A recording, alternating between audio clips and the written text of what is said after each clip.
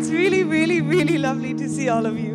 Vision Weekend is our annual convening of Foresight's top minds on the future of nanotech, biotech, computer science, crypto commerce, and space. And usually we have it for a weekend. We can't really call it a weekend anymore. We have it this weekend in San Francisco, next weekend in the Castle in France, and in between we have it virtually. Today we're really happy to be at the Internet Archive. Thank you, Brewster, and thank you, BZ, for hosting us. Thank you, thank you, thank you, thank you, thank you. What you guys will be doing is preparing a note for the technology that you guys are working on. So each of you in front of you has a slide that should look like this.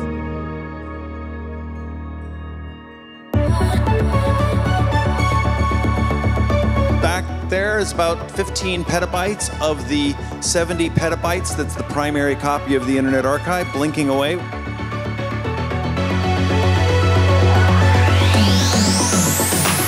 The thing that I'm in particular really interested in is solutions R&D.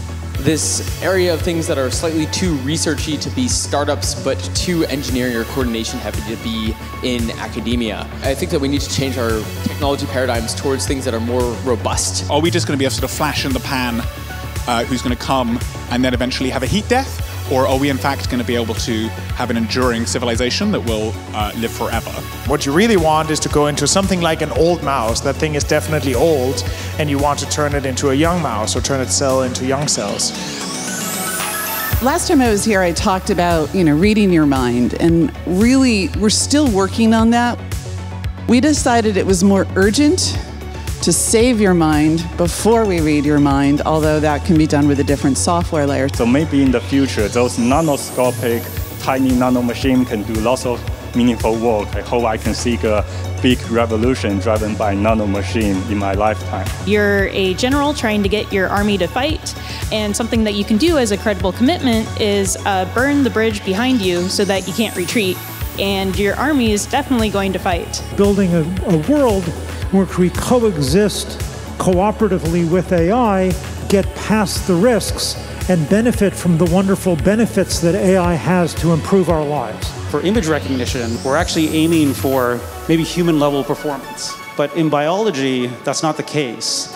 What we want is superhuman level of performance. Downstairs there is a space called the lab. It's a kind of artistic spin-off that tried to merge science and art.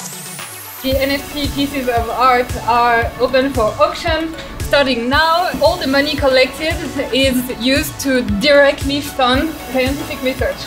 The future is ours to make. We actually now have a simple statistical model that gives you the distribution of aliens in space-time, and therefore our future. Will we choose to go expand and become much bigger as the cost of our joining the gods? So my particular interest is in neuroprosthetics and ultimately in whole brain emulation.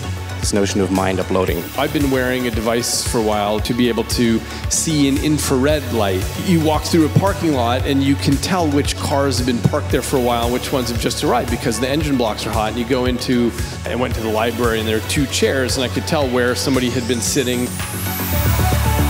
If you just think about how different even last December was to this one, where the hell are we going to be next year? I don't know, but it's on us to decide. So thank you all for sharing this weekend with us, and it was very special.